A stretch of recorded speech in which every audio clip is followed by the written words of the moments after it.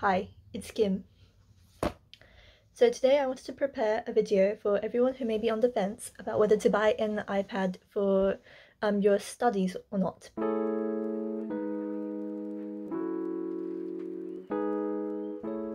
If you want a short answer, then yes, I think it's worth it if you have the budget for it and after purchase you use it regularly.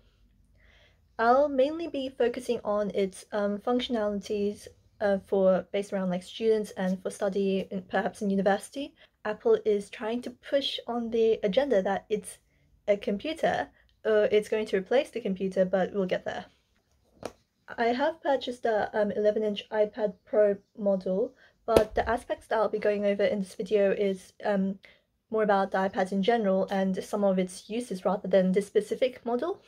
So this video, I will be going over one, the note-taking experience, which is what I use mine for 80% of the time actually, because I just bought it for a study. And then 2 is the convenience factor. 3 is laptop versus the iPad argument. I will briefly discuss that as well.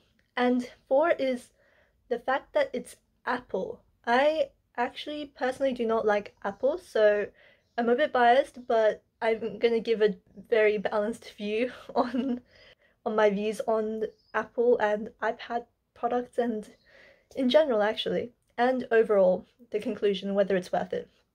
Okay, first is the note-taking experience. Let's start with the positive since we all need a bit of positivity in our lives. Note-taking is the main reason I've decided to make the purchase, and it's the way that I use it for 80% of the time at least. And you can easily make annotations on PDFs, edit by copying and pasting from your previous notes as well, so that's very convenient. Since it's different than a sheet of paper, you can easily undo or edit your past mistakes.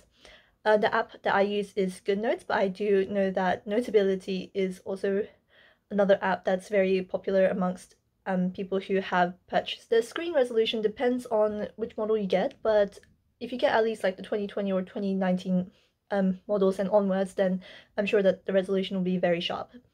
Okay, so here are the less positive aspects about the note-taking process.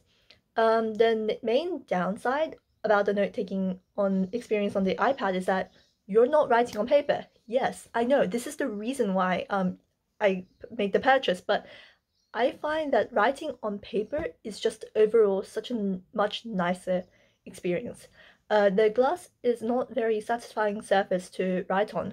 For the Pro version, I'm aware that the tip of the pencil is actually very close to the surface, so you feel like you're actually writing on the surface, but from friends who have purchased the iPad Air model, I have heard that they feel like it's slightly further away from the actual surface, so have a feel for what it actually feels like to write on a tablet, because it is going to be a different experience than writing on paper.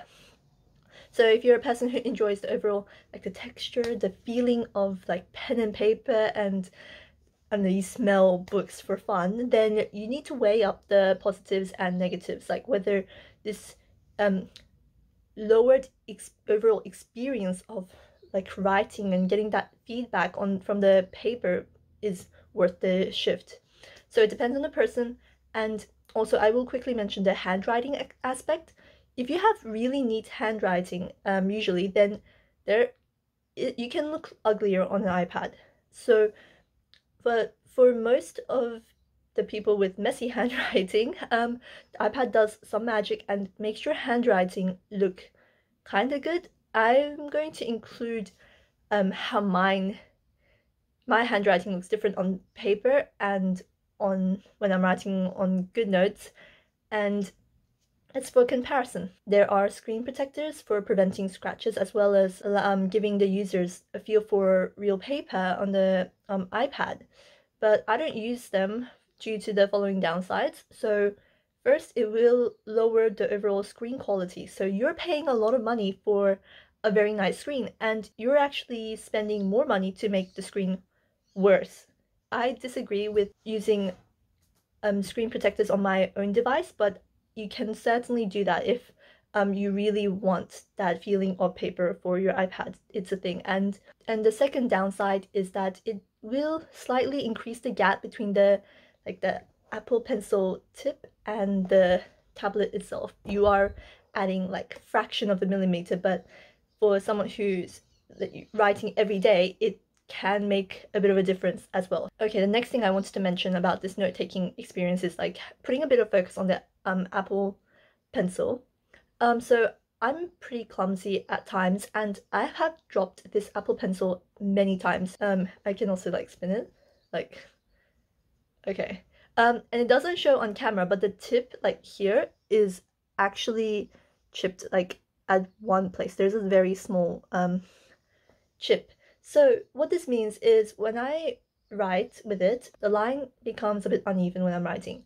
So Apple is kind of stingy. Like this argument is gonna go into like the subsequent topic about the fact that it's Apple, but they're charging exuberant amounts of money for their products, but there is no spare tip in the case when you buy an Apple Pencil. Now your option when you like drop your pencil and it gets slightly chipped, you need to buy a pack of replacement tips. Oh, and one final thing, which could be a strange point, is the thing that I miss about paper is that you can stack paper. I guess I never actually appreciated the fact that paper is quite thin, so you can like layer them on top of each other. But when you're like working or brainstorming and you have like 10 different sheets of paper, you can just spread it all out on your table, and then you're kind of increasing the screen size. But for once you get an iPad, this is your entire like screen size, like.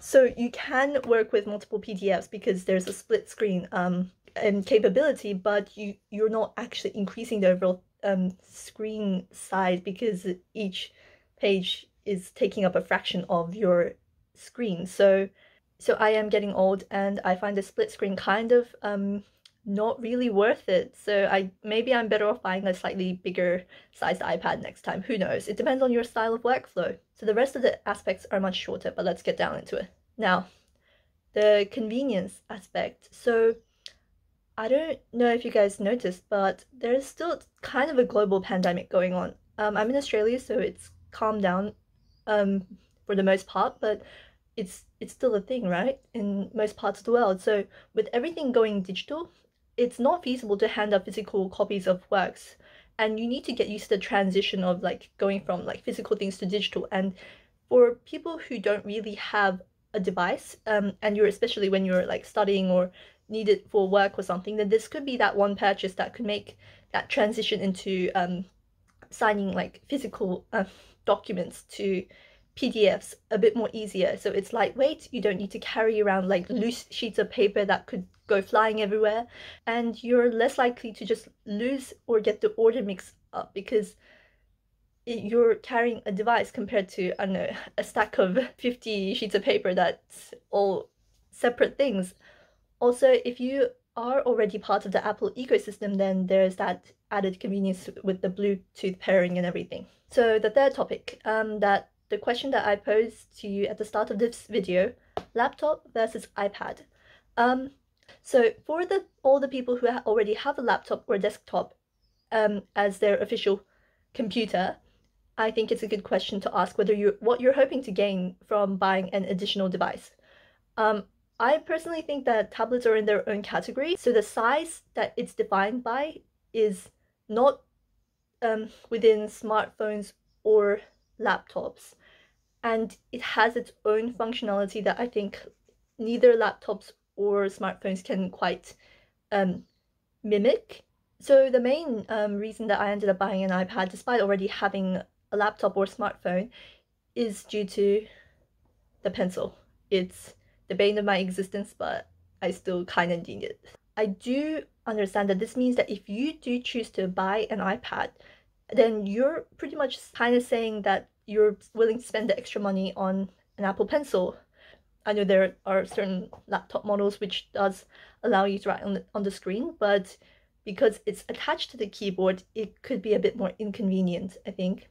And for the people who are wondering whether iPad can replace the need for a laptop, my answer is mostly. So This is dependent on what you would use a computer for actually. It's going slightly into this Apple corporation a bit. Apple is a corporation that wants people to believe that they know what's best for the consumers. They are pushing people to make switches to major tech trends before people are ready. So their newer ad campaign shows where their stance is on what they think tablets would be in the future or in the person's life. Decide to buy the more expensive model, the higher storage and better processing power, and purchase the keyboard as well.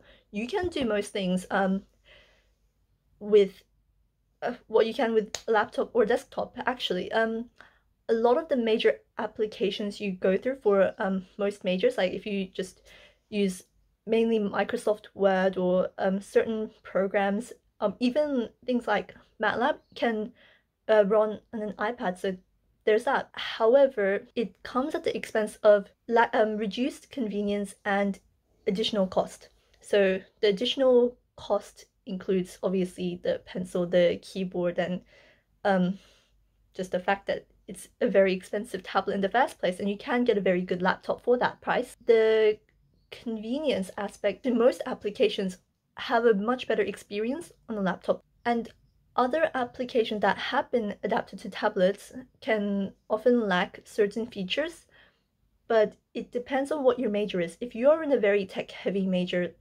especially in STEM, then you would not find this to be able to replace your computer. But I have known people who have gone their entire degrees in like computer science just carrying around their tablet. The future is kind of bright because obviously the developers are working on this as more and more people are using iPad and becomes more popular. But for the average student at the moment, if you're just relying on the iPad, it is possible that you're going to run into some inconveniences. With all the money that you're spending on these additional purchases, you can buy a very decent laptop. You need to consider whether this note-taking aspect that is more unique to the tablet experience is worth all these additional hoops if you don't have a laptop for these other things that you need it for. And this is the final topic before the conclusion. So I've touched on this slightly, but here's the fact that it's Apple. Okay, so I think people who are already in the Apple ecosystem will find more value in the added cohesiveness that you get from an additional device. Then like your next tablet is going to be an iPad. Like, what can I say? But I personally dislike Apple, and having an iPad reminds me of some of the things that the company does that is quite selfish. So this is partly due to the lack of replacement tips from this pencil in the box, but with their vision of where their iPad stands in their lineup of current products, I don't believe that they actually think that the iPad is the computer. Like, it may be for the future, but right now it's nowhere near that because they are still updating their MacBook lineup. If they really believe that the new computer was an iPad, there would not be selling their Macs at all. Apple is wanting people to make this kind of purchase with certain expectations, but I want you to really just take a step back and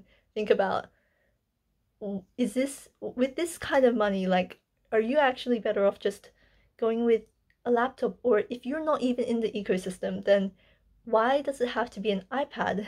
And that's the kind of question I'm asking myself actually. Down the line, in the future, I'm sure things are going to be much more convenient with just a tablet, and it is the general trend and direction that we are headed in, but not at the moment. I don't think it's anywhere near that.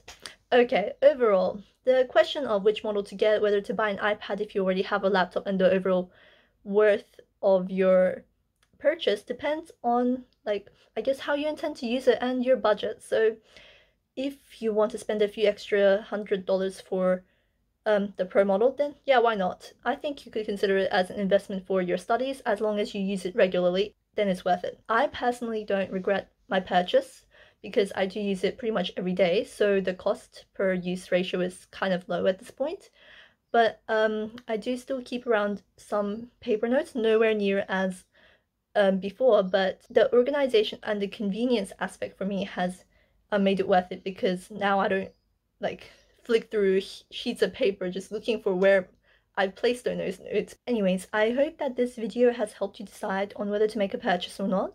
It's mainly based on my own experience, and I have also talked to a few other friends who have bought the same purchases, whether it be Air Pro or like MacBooks actually as well. Thank you for watching, and if you've enjoyed the video, don't forget to leave a like, subscribe, and see you in the next video.